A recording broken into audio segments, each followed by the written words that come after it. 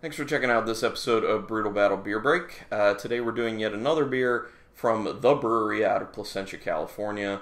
They also list Orange County on there, which, that's the county, obviously. But this is a 16.3% alcohol by volume beer. It is called White Mocha, and it's basically a variation on their very popular white chocolate, which is a wheat wine. So in this instance, it is a wheat wine that's bourbon barrel aged with cocoa nibs and coffee. So, sounds good. I did like the White Mocha when I had it. It was a nice, easy beer for being bourbon barrel aged and being super high alcohol. So, I think the addition of that coffee in here will be quite nice. But we'll find out for sure. Alright. A little foily doohickey on here, which sometimes is kind of tough to get off. Not gonna lie. Oh, wasn't too bad.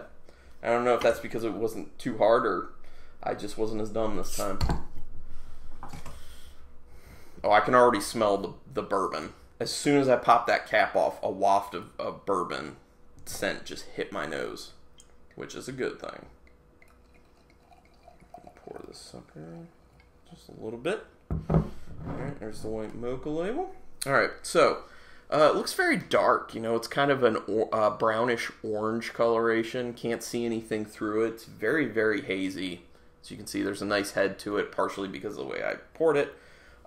Big bubbles on the top. A little beige in the coloration for the head. Ooh. There's a lot of bourbon on that. But there's also a lot of cocoa nib in there. The coffee is very present as well, but the bourbon and the cocoa nibs are what, let me move this to the side a little. The bourbon and the cocoa nibs are what dominate the most in the nose, at least right now. And it's almost kind of fudgy with those cocoa nibs too. And with the bourbon coming in as well, it's kind of like chocolate and caramel coming together. And then there's that coffee that kind of sits on the end of the aroma.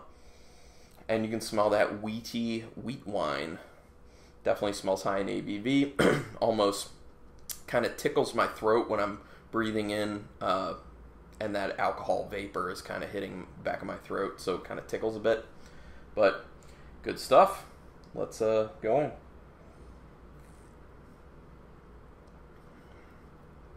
So velvety. Okay. The way it lays on my tongue, like I was saying, it's very velvety. It's very soft. It kind of just delicately goes on. It's kind of thick. It's like a medium body to it, though. But like maybe medium heavy type body. There's a lot of burn to it on the end because it is 16.3%. But it's not crazy. And I'm assuming that as I keep sipping it, that burn's going to kind of come down a little bit and how much it's affecting my palate and the back of my throat. There's a little bit of there's a decent sweetness on it, and almost a little bit of a tartness on the end.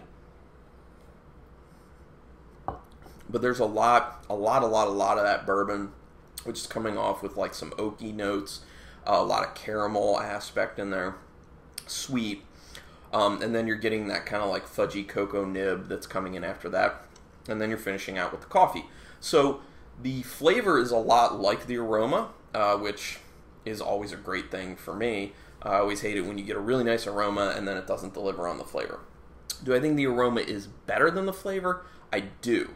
And that happens a lot of the time with craft beers. But, it's normal. Is it still good? It is still quite good. Quite good. Which I expect from the brewery. So, anyway, good stuff. Brewery, always making good stuff.